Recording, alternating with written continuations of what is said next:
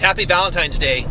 When I first met Kristi, I'll never forget, it was a beautiful sunny day and the birds were chirping.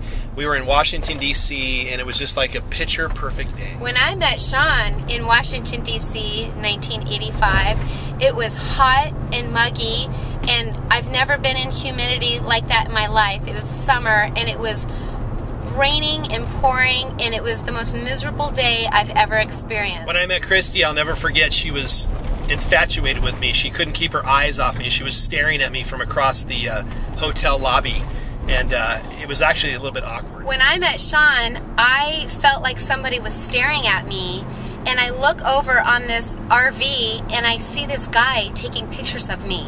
It was very weird and very awkward. When I met Kristi, having her stare at me, I realized how infatuated she was with me, and I bet that she was probably thinking, oh my God, I would do anything to date that guy. When I met Shawn, after our 2-week trip in Washington, D.C., I went home and I told my parents, hey, I met this really cool guy. He's super, super funny, but I would never date him. After we got back from our trip to Washington, D.C., all Kristi wanted to do was be with me, and so she was already 16 and I was 15, and she would drive me around everywhere. It was kind of like she was a cougar of the time.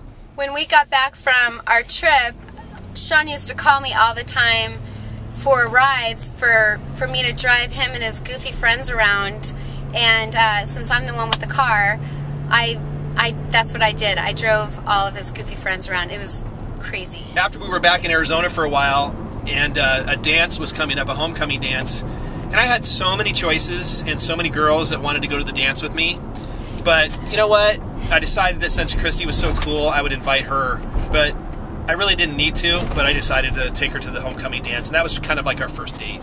Our first official date was homecoming, and Shawn played the, oh, woe was me, hey friend, I don't have anyone to take to the dance, could you do me a big favor and go to the dance with me because, hey, I don't have anyone to go with. So I felt sorry for him, and I went to the dance with him. So we go to our homecoming dance, and of course she's all over me, and the next week was her homecoming dance, and of course, guess who she calls? Okay, I did invite Shawn to my homecoming dance, but it was out of true, pure desperation.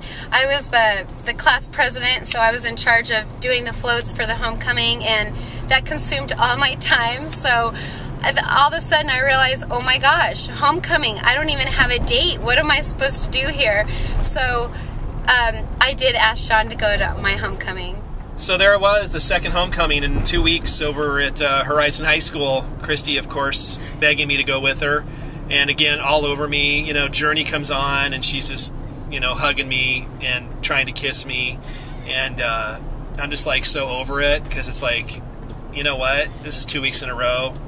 I don't know if I can take much more of this girl. Actually, I remember Shawn being a perfect gentleman and praying before we went out on our date and treating me with the utmost respect and being super sweet and us having a great time. I don't remember anybody being all over anybody at all. So there it was in my pure white Miami Vice tuxedo, white cummerbund and bow tie. Just looking really good, super tan. I think I even used some peroxide in my hair to make it lighter. And I was a stud that night. I'm not going to lie. I mean, that was my night to shine. And Kristi just was in awe and enamored with how beautiful I was that night. Do you guys remember the goofy guy in 16 Candles?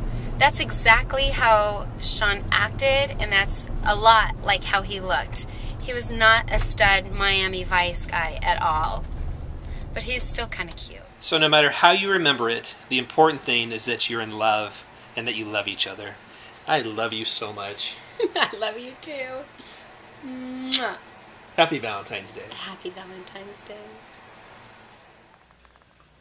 So if you want a copy of God's Word, hit us up. We'll send you it for free.